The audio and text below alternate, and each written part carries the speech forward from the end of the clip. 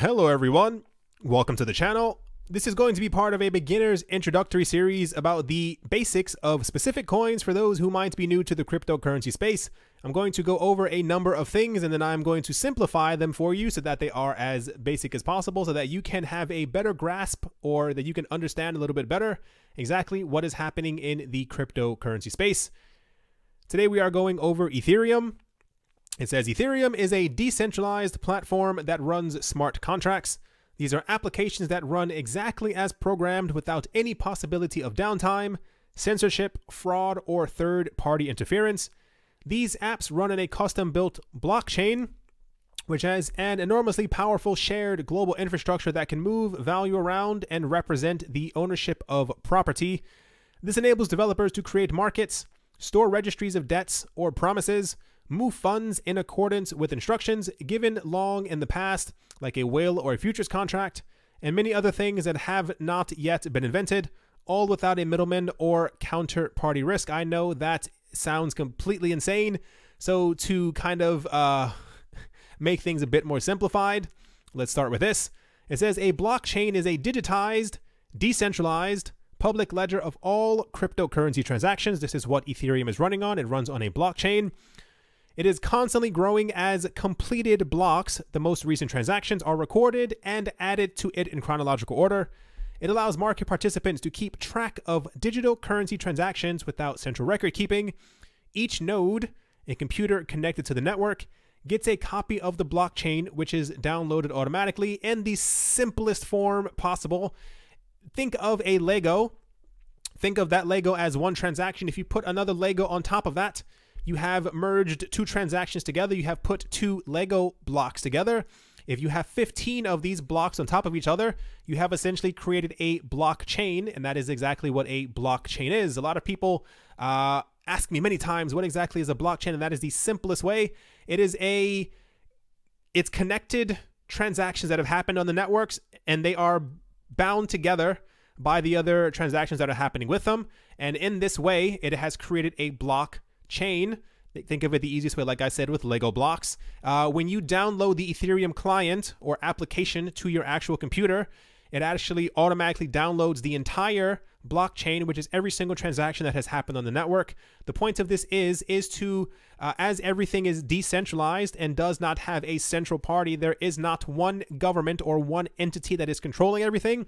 Everyone on the entire Ethereum network has control and therefore is able to also view every other transaction that has ever happened in the entire history of Ethereum, which makes it so that no fraud can happen on the network, because should something happen and everyone realizes that something or is amiss or is afoot, other people on the network will be able to see that this has happened, and they will more or less in simplified terms be able to raise their hand and say that fraud has occurred, and everyone else on the network will be able to then smooth this over and figure out the best way to get rid of the fraud that has happened.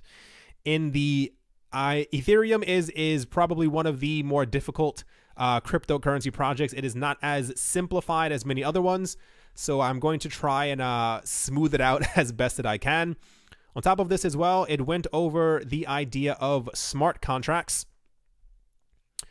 Smart contracts help you exchange money, property, shares, or anything of value in a transparent, conflict-free way while avoiding the services of a middleman.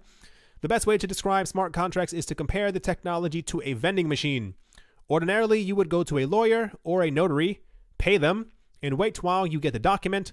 With smart contracts, you simply drop a Bitcoin or any other cryptocurrency into the vending machine or the ledger, and your escrow, driver's license, or whatever drops into your account. More so, smart contracts not only define the rules and penalties around an agreement in the same, well, I guess also an argument that traditional contracts do, but also automatically enforces those obligations.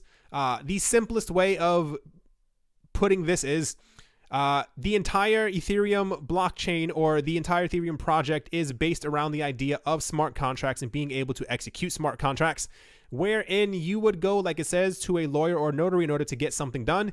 You are now able to program something in Ethereum to create a smart contract that will pretty much execute something when you say so. Let's say you are trying to buy property from someone else and you have an agreement going on, but you do not, in this case, trust that other person.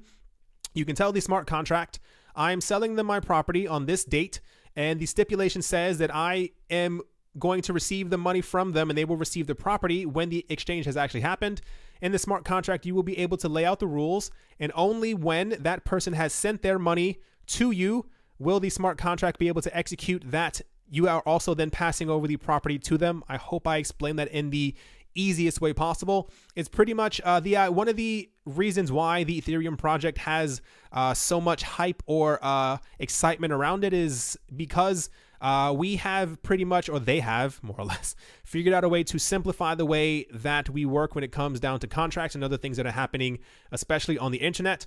We no longer, in this case, have a need for a third party or a middleman to be able to conduct business. We can simply create a smart contract to execute it for us, and it happens and it goes off without a hitch, as everyone once again is then also able to see every transaction that has happened on the blockchain, and other people are also able to verify that this has also happened when it was supposed to have happened. And if the stipulations inside the actual contract came to be, i.e. if they paid you, they get the house, vice versa, you also get the money. That's the simplest way of being able to explain it. On top of this as well, there are things of, as many of you should already know, called applications or apps that you have on your phone, as Ethereum is trying to become a decentralized mega platform, if you will. They call themselves a world computer. They're trying to create something called dApps. And pretty much these are decentralized applications that can be built on top of the Ethereum network. And they can include anything from any type of app that you can kind of think of. The important part is that as they are decentralized, it stops other entities or third parties or middlemen from being able to stop what exactly is happening within that project or that app, i.e. there we have an issue right now in the world where a lot of people are being censored for what they have to say, or if you believe in a certain thing, or if you have created a website that someone else does not agree with, you are then able to create that, or the idea is you will then be able to create that on the Ethereum network, and your work would not be censored or would not be able to be censored as it is written on the Ethereum blockchain. That is about as simple as I can possibly make it without really digging any further. There are an enormous amount of dApps that are actually being created for Ethereum, as well as a number of websites that are also going to be created. The original idea, and still kind of there, for Ethereum is to be, like I said, a world computer where everything that runs on the internet right now will, in theory, one day be able to be built on top of Ethereum. And we could then have a sort of utopian, decentralized world where everyone has a say and no one can take down your information or say that you are not correct simply because they do not like what you are saying. Hope I explained that in the best way possible. It says, for those who are wondering, the primary difference between Ethereum and any other cryptocurrency is that it's not just a currency, it's an environment. Here, anyone can take advantage of the blockchain technology, like we spoke about before, to build their own projects and decentralized applications through smart contracts. Now you know what they are. This is very important. This is a very important distinction because this very thing shows you the true scope of what is possible in Ethereum. Ethereum is probably one of the more ambitious cryptocurrency projects out there, while Ethereum or ETH or ETH may be the actual cryptocurrency that runs on the Ethereum blockchain. Ethereum, for those who are wondering, is trying to become something much more than that, as the creator of Ethereum believes that everything should be decentralized, that the world should be able to do what they wish when they wish, and this is why the platform was created. Like I said, Ethereum is one of the more difficult projects to be able to explain in a non-simplified and or simplified way. So I hope I helped you with the basics of exactly what Ethereum is, what they're planning on being, how they are working right now, what a blockchain is when it comes to Ethereum itself, and exactly what smart contracts are, because smart contracts are pretty much the core of what Ethereum is. And it's expected that within the next couple of years, as Ethereum continues to ramp itself up, these smart contracts will actually take over an enormous amount of jobs that we have right now, as they are able to be simplified and will be able to be put directly onto a blockchain. I hope that I helped. Hope that you are all having a great day, morning, afternoon, and or evening, wherever you are, wherever you might be. I hope it's wonderful. Thank you once again for watching and or listening, and I'll talk to you all soon. See you.